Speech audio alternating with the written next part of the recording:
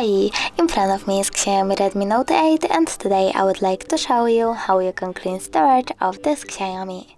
Start by accessing settings. Over here, go into About Phone, click on Storage, scroll all the way down and tap on Clear. Then wait a bit.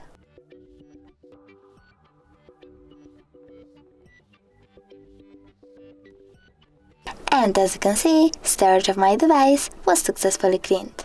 You can also go into Background Apps and click on Cleaner over here. Thanks so much for watching. If you enjoyed this video, don't forget to leave a like, comment and subscribe. Bye!